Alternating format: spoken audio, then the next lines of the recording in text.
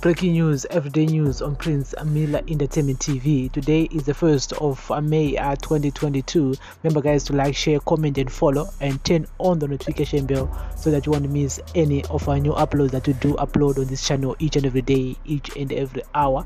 And so guys, a Zanu PF youth activist allegedly linked to an assassination attempt on Triple C leader Nelson Chamisa in MANICALAND Province in 2021 is planning to contest for a top post at the upcoming Zanu PF National Youth League Conference.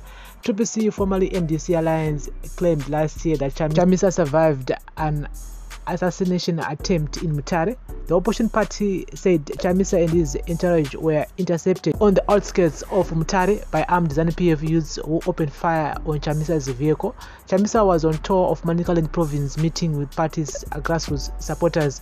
He was coming from Beshnaf Bridge in Chipinge, headed for Mutare when the alleged incident occurred. Triple C spokesperson Fazamaere claimed Zanu PF MANICALAND youth leader Danmore Mambondiyani was the leader of the group that intercepted Chamisa's convoy. Newsday reported sources within the ruling party as saying that Mambondiyani is eyeing a top national youth post at the Zanu PF National Youth Conference next week, said the source. Mambondiyani is set to contest for the Deputy Secretary for Youth Affairs and already canvassing for support. Remember, he is the one who was accused of trying to attack Nelson Chamisa in Mutare. Mambondiyani is ambitious, but we face favorite John Paradza, who is a Zanu PF Gutu West MP. Mambondiyani did not answer his mobile phone when contacted for comment.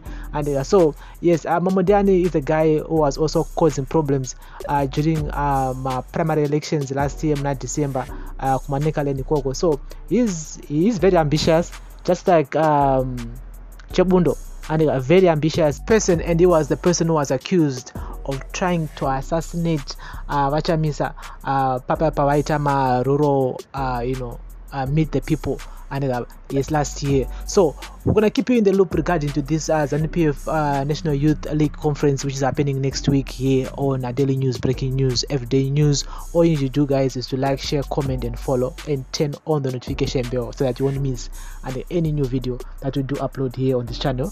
This is Daily News, Breaking News, Everyday News on Prince Mila Entertainment TV.